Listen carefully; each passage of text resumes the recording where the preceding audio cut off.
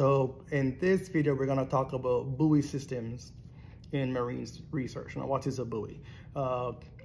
Buoys are floating devices equipped with sensors to collect oceanographic data. They monitor environmental variables such as temperature, salinity, currents, and weather conditions. All right. So you have anchored buoys, or otherwise called moored buoys, and drifting buoys. Okay. So the anchored buoys, those are fixed to the seafloor at a specific location, and they're good for like long-term monitoring of oceanographic conditions. Cool. We use these for weather monitoring, tsunami warning systems, use those long-term stuff. Now, the components of a anchored buoy are the hull itself, which provides buoyancy and a place to attach instruments. The mooring line connects the buoy to the anchor on the seafloor, and also sometimes you can put instruments on the mooring line as well. The sensors, those are the instruments that you use to measure the temperature, the salinity, the wave height, wind speed, all those things. You also usually have a power supply. My nose is itching. You'll also usually have a power supply, solar panels or batteries or something to power the transmitters and the sensors and things like that. Speaking of transmitters, you'll have, to get the data transmitted, you'll have satellite or radio communication for real-time data transfer. And we use these, again, in long-term changes, tracking long-term changes in ocean conditions and currents, things like that. Tsunami detection, detecting abnormal sea level changes, atmospheric and oceanic conditions for weather forecasting, marine traffic sometimes, because we use them to serve as navigational aids for shipping routes and things like that. So long-term data collection, specific location, they're reliable usually and stable for different kinds of sensors.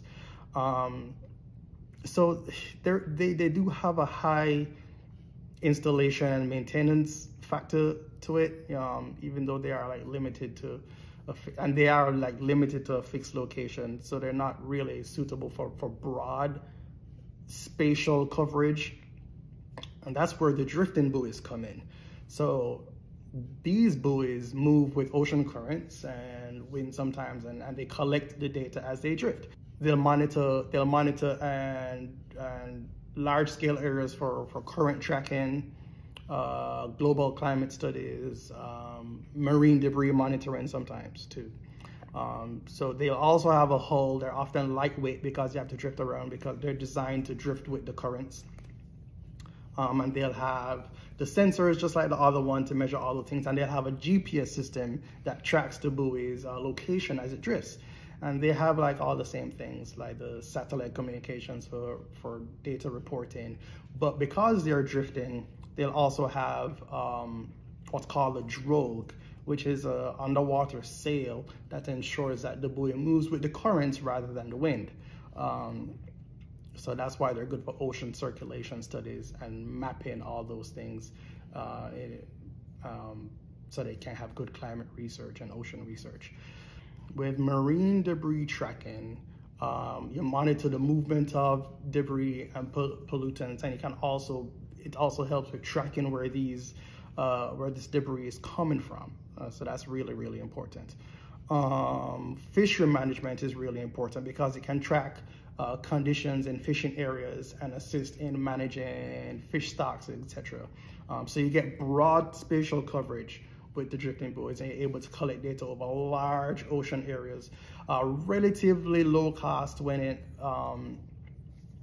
compared to anchored buoys, but you have limited control over the buoy trajectory. It just kind of goes where it goes a lot of the times, often with just the currents and the wind.